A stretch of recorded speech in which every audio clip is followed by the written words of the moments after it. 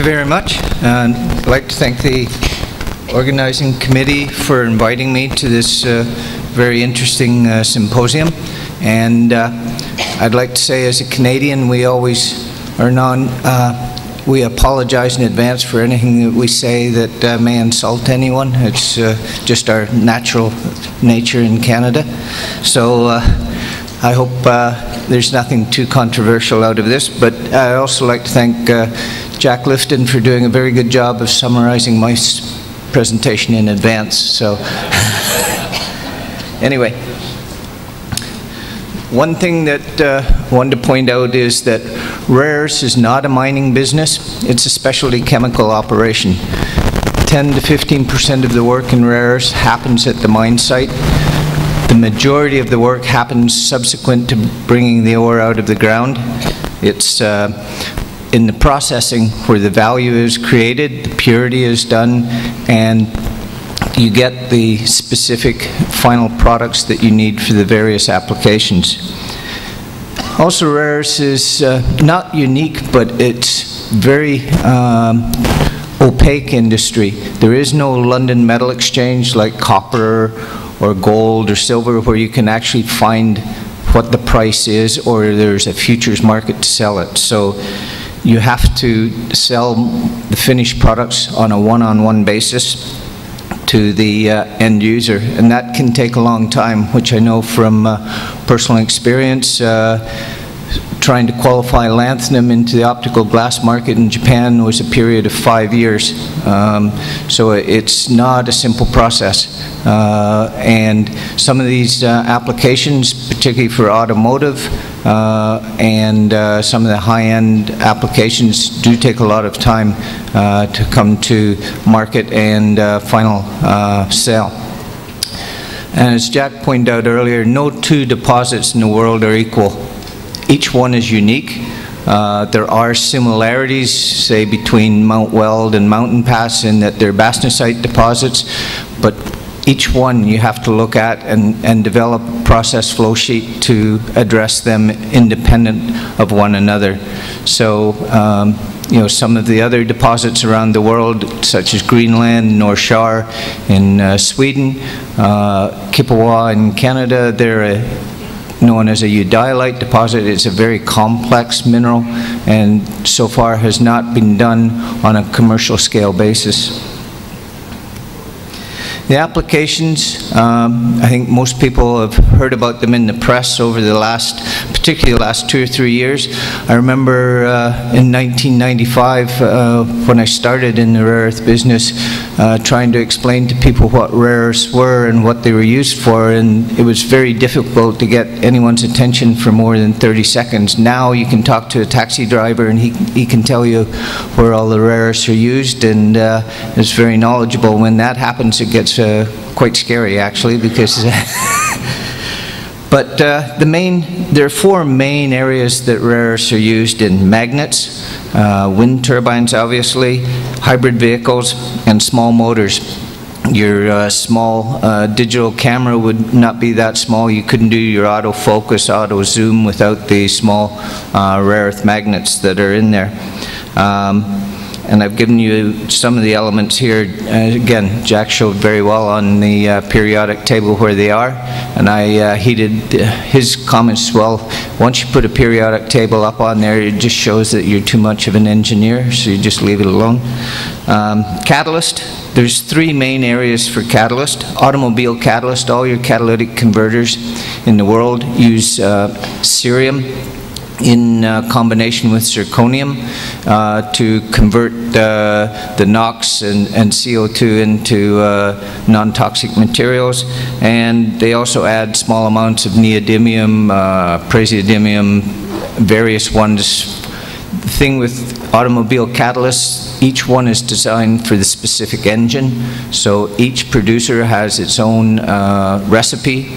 And again, it's a very customized business. The problem with selling into the automobile business is you get qualified today for a car that will be built in 2016, 2017. So it's again, it's a very long process for sales and a very complicated, high technology business, and there are very few companies in the world that actually are very active in this. FCC, fluid cracking catalyst, that is in the petrochemical industry. The main use there is lanthanum, and as Jack pointed out, 3 main producers in this industry. But without lanthanum, they can work, but not as effectively.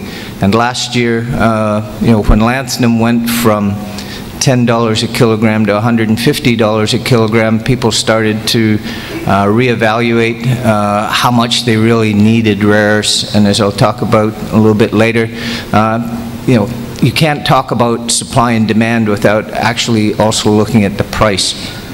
There is some price sensitivity, and in other areas, if you look at your BlackBerry, the value of rare earths in there is possibly $1. If that goes from $1 to $1.50, it's really not going to change much in the final product cost, but it's psychologically, it's very difficult when prices are very volatile. As part of Dasha, we went out and bought $22 million worth of rare earths. That value increased to $150 million in a period of 12 months, actually 9. That's now down to about 80. What people want in the rare earth industry as a user is a stable price. It may be high, but as long as it's predictable, because most of these people have to go out and make contracts with their customers and commit to a certain price. And if you come back 2 weeks later and said your price is now up another 10%, it just sends heart palpitations through the complete supply chain. So people are, I think, more available to a higher price in certain applications, not all. And cerium in the glass polishing industry is a great example. When cerium was $5 a kilogram, people never really paid much attention to it. They would change their tanks every 2 weeks and replace it with cheap cerium. When cerium went again to $150 a kilogram, people started to pay attention. They monitored the performance. They started to recycle so that the cerium they used on the last polish step was then used again for the first polish step. And consumption of cerium actually last year fell 65% in the glass polish industry because of the cost of the material. They also looked at using other materials other than rare earths. So there is some substitutability of rare earths in certain applications as well. It's not guaranteed that you can survive with just rare earths. Also in the glass industry, it's used for decolorization so that the glass doesn't have any tint in it. And also in high-end optics, when I was growing up in Northern Ireland, I had British Health glasses, which happened to be about the size of a Coke bottle bottom. Now with the lanthanum, I can wear a pair of glasses that look normal, which is always nice. And phosphors. There's a lot of growing market in phosphors. Low energy light bulbs, your compact fluorescents, LEDs that are coming out now and will be a major part of the lighting industry in the future, and LCD. Also your older CRT TVs used yttrium and europium to generate the red color. The number is 95–97% of the world supply happens from China. There is one operational plant outside of China right now in Estonia. Silmet is an old Russian plant. It is supplied from the Kola Peninsula. It generates about 1,000 tons per year.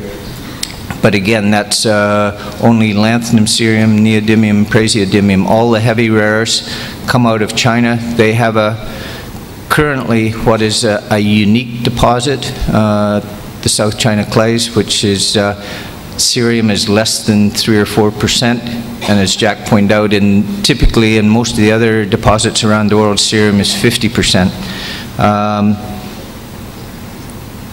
200 companies right now, 260. You know, there's a lot of people out there trying to get to the finish line on rares.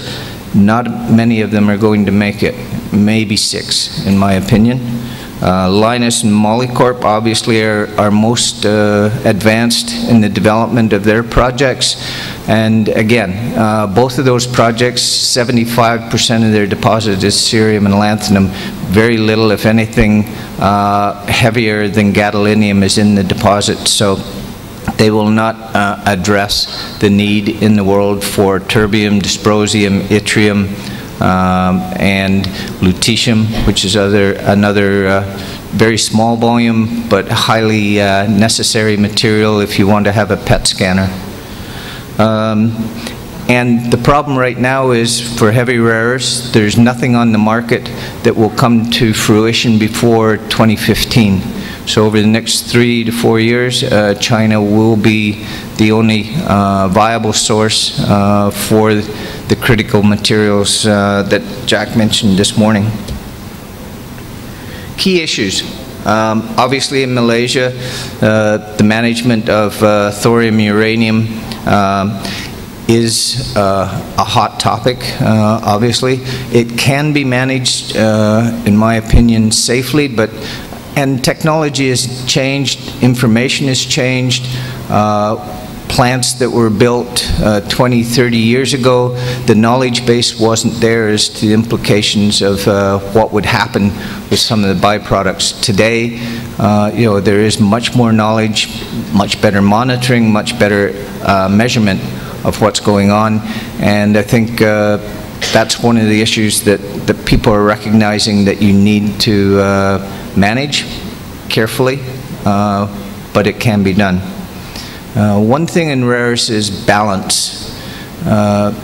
As you know, you get 15 elements in the back end of your plant, you get 15 elements out of the front end of your plant. Trying to sell them in the same ratio that Mother Nature decided to produce them is a challenge. We had a factory in North China that had a basketball court that was 4 bags high, each bag 1 ton of lanthanum, and the basketball court was full. We finally got a contract at $2 a kilogram for that material, which was great because 1, we were able to get the basketball court back for the employees, but 2, we were basically turning a mountain into cash. And that's the biggest challenge in the rare earth business, is trying to find a way to balance your rares. If you take the heavy rare earth deposits in South China, of those 15, you make money on 6. If you're lucky, you break even on 2 or 3, and the rest you throw back into the ground and wait for somebody to come up with a new application for them, because it's just not worth doing anything with those materials at this point in time. The other challenge in rares is making sure that you don't come up with an application that is more than the world can supply. I once talked with an automobile windshield producer in America who wanted to put erbium into the windshields. Nice thing about erbium, when you put it into glass at a certain level, it blocks the UV. So you had a way to keep the car cooler inside. It also gave it a nice tint. Problem was, we did some quick math, and if they even were able to penetrate 5 to 10% of the market with this technology, in 3 years they would have been using double the world's capacity for erbium. So therefore, you know, it didn't really make a lot of economic sense to go down that path. Separation technology. China has been working at this for 30, 40 years. Professor Yan can likely speak to it, obviously much more eloquently than I can. But what China did is change the game. They moved to a hydrochloric acid-based process. Nitric had been the standard in Japan and France prior to that. Nitric acid, the problem with nitric acid is you have to use stainless steel. And I remember from the early 90s in China, trying to find good stainless steel was a challenge. What they can do with hydrochloric acid is they can make solvent extraction separation units out of PVC, which is very cheap material, readily available in China. When we expanded our plant inside China, we had people live on site and literally weld the cells together with soldering guns. So it's a very inexpensive way to put the plant together, very cost effective. The other thing is that what most people focus on is digging the stuff out of the ground and separating it, but really that's only half of the job. The key, when you especially get into the high quality end of rare earths, is the precipitation calcination. With this, you can adjust the particle size, you can adjust the surface area, you can adjust the quality of the or lack of impurities that you want to address. For example, lanthanum that goes into the optical glass industry in Japan, you need less than 1 ppm iron. Traditional ways in China it was 5 to 7 ppm, so we had to learn how to purify the materials so that you could get lanthanum that's sold for 6 times the price of lanthanum that goes into FCC catalyst. So it's again a lot of work that needs to be done on the back end of the plant where you can bring the value in particular to the high quality products. Supply and demand forecast, that was one question that was asked. This again is a quick look at supply and demand in 2015. This number keeps changing on a daily basis, so please don't quote me on these numbers. They come from a fairly reliable person, but as you can see, the thing is cerium will be grossly in oversupply situation. The demand for cerium may even be less than those numbers as the cerium polish market has optimized its business. Neodymium, basically in balance. Europium will be tight. Europium is the red activator. Typically, for red color in lamps and TV screens, you use 6% plus or minus 2% europium in yttrium. Different countries like different shades of white. Americans tend to be more yellow, the Japanese tend to be more white or more reddish, so the percent europium will move around. Terbium also will be tight. Terbium has 2 applications as noted.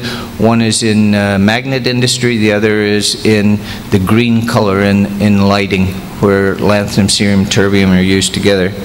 Dysprosium, again, as Jack mentioned earlier, that will be one of the keys.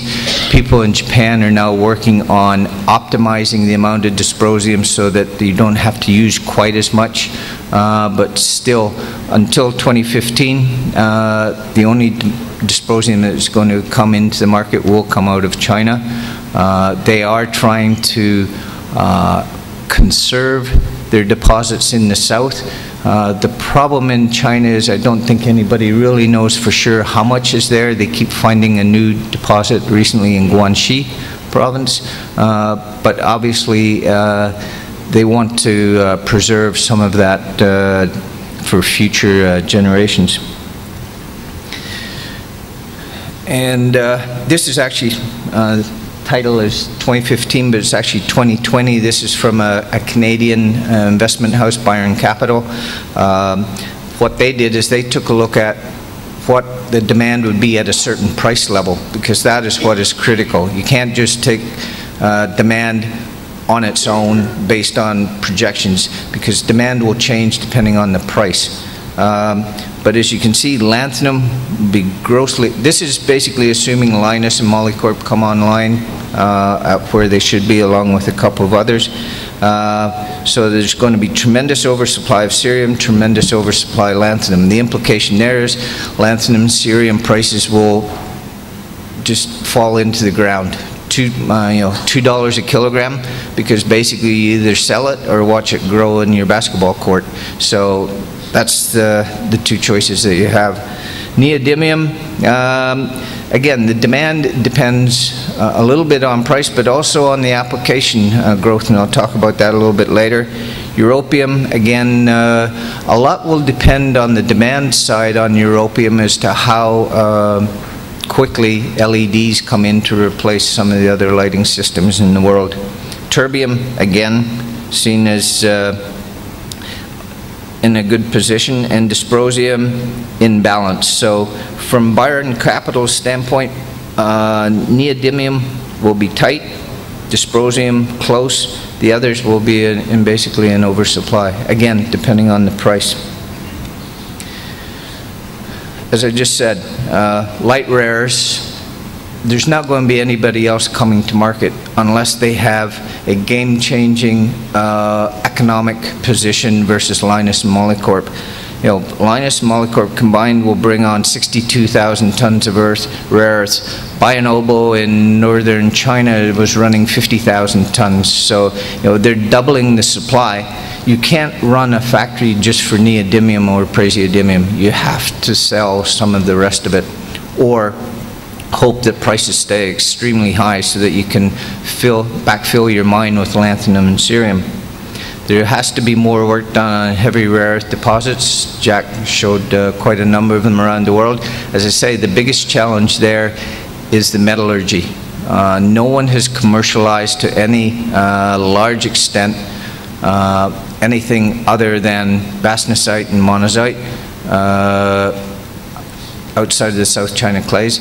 There are the laperite deposit in Russia. They have a fantastic eudialyte deposit that is, you know, 1 billion tons. But again, the question is, can you process it economically? This is not build it and they will come. It's a question, can you build it and make money?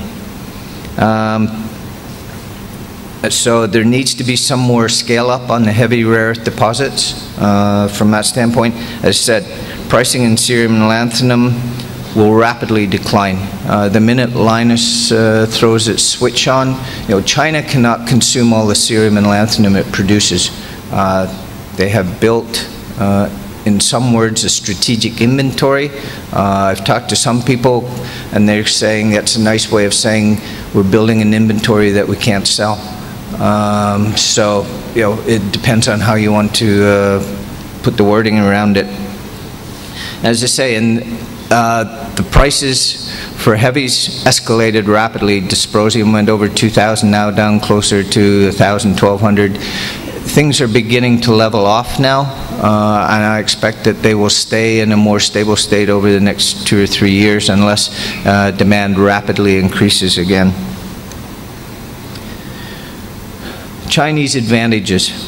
In lights, they don't have a rare earth mine in Bionobo. They have an iron ore mine. Basically, the deposit is 80% iron ore, 20% rare earths. They mine for iron ore. The rare earths come out as a byproduct. The 20% of rare earths that they dig out of the ground, they only process in the past about 25%. It possibly will go up to 30, 35%. The rest is put back into a tailings plant. They have a huge reserve just in tailings in Bionobo. As I said earlier, heavies, only South China is producing heavy rare earths for the next 5 years in that range. That will be their strength. And as I pointed out earlier, people like Professor Yan did tremendous work in changing from nitric acid to hydrochloric acid. And they understand rare earth chemistry better than anywhere else in the world. I think one of the things that's been lost, and Jack can attest to this, is we were talking last night, the US used to have knowledge on rare earths, separation, processing, the whole bit. That generation is now gone. The Chinese, you can graduate with a degree in rare earth chemistry in China, and they turn out very, very smart people there who understand the dynamics and kinetics of rare earth separation. Some of the things that they've learned recently is obviously how to process and improve the quality of that material.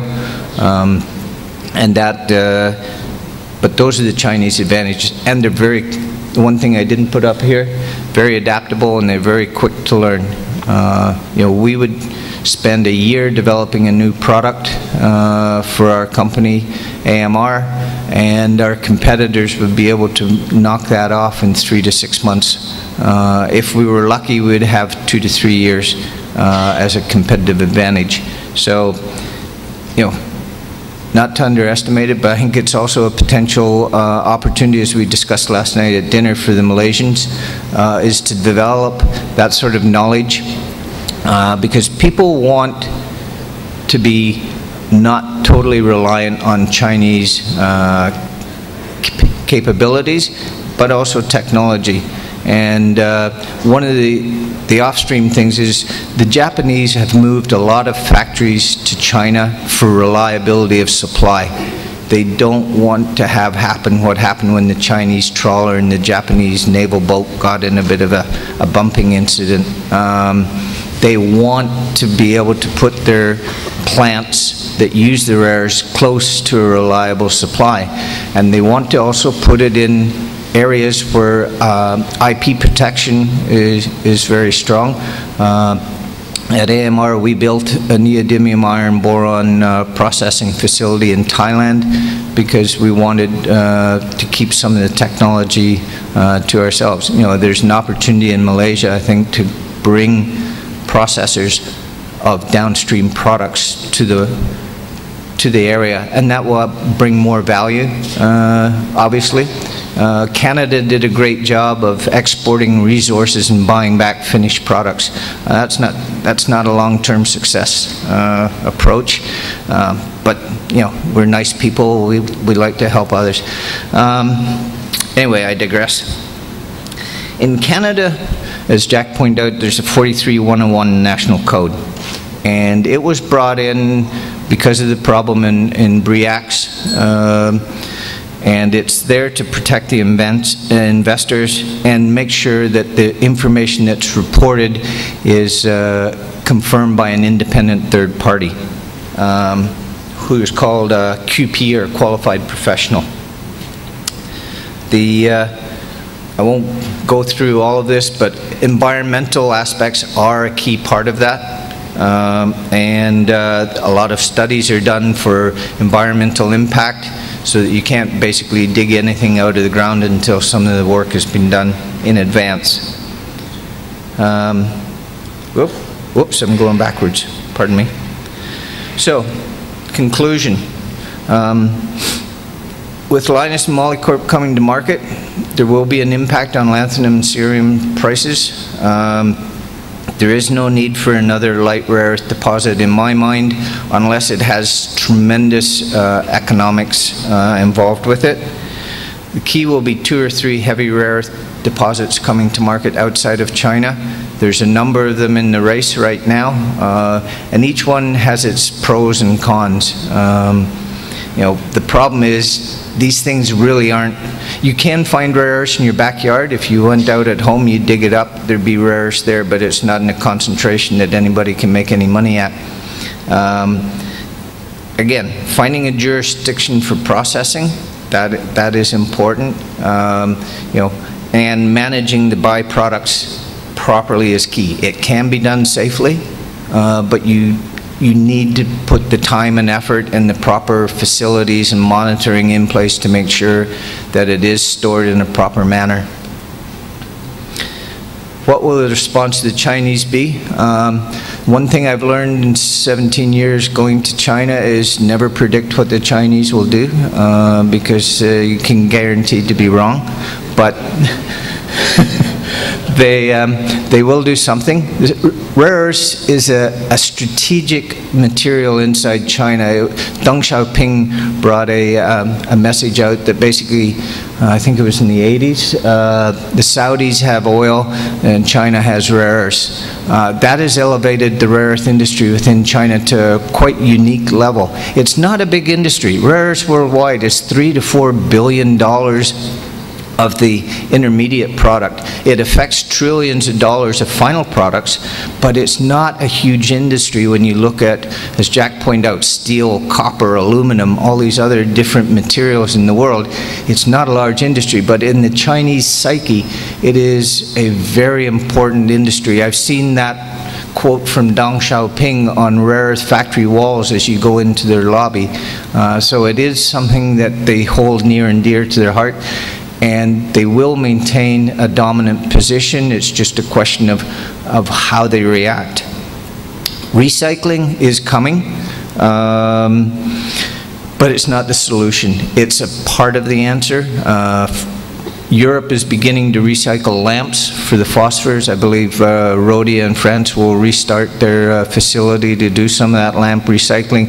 Japan is very active in that, but you're not going to collect 1 million blackberries and extract the rare earths out of it, because it's just not worth your time. But batteries, large magnets for wind turbines, you know, those sort of things. But some of that, you know, is 5 or 10 years down the road when the magnets start to wear out, or the Prius starts to rust. So it is part of the solution, but not the total answer. And also the long-term economics. As I said, you know, the demand for rare earths is not totally dependent on the price, but it has a significant impact. The other thing is technology development. Rare earths traditionally every decade has come out with a new application.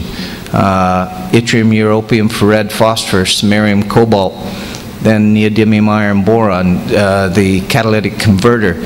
It's been 20 or 30 years since a major application has actually been developed for rare earths. And so I think as the supply becomes more available and pricing becomes more stable, obviously work with the universities to develop applications that traditionally had not been explored is an area that even Malaysia, I think, could get involved with, because you'll have a plant next door that will be able to work with you, and I think that's, again, another opportunity in the Malaysian market.